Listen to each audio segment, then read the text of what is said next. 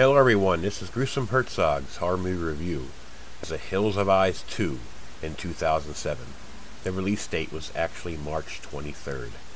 A group of National Guard trainees find themselves battling against a vicious group of mutants on their last day of training in the desert. Directed by Martin Weisz, written by Weisz Craven, Jonathan Craven.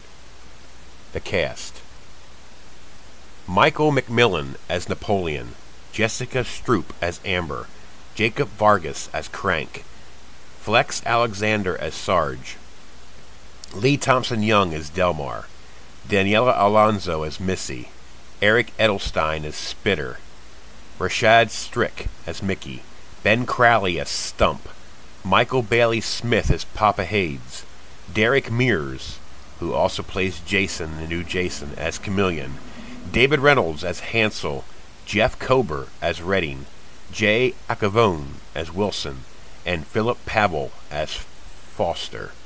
Now, I'm going to say one thing.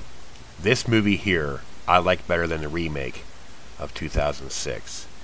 I really, really like this movie. It creeped me out at certain spots of the movie.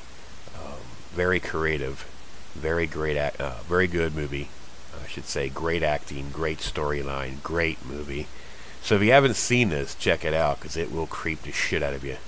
It has that creepiness like Descent Part 2 had, and First Descent.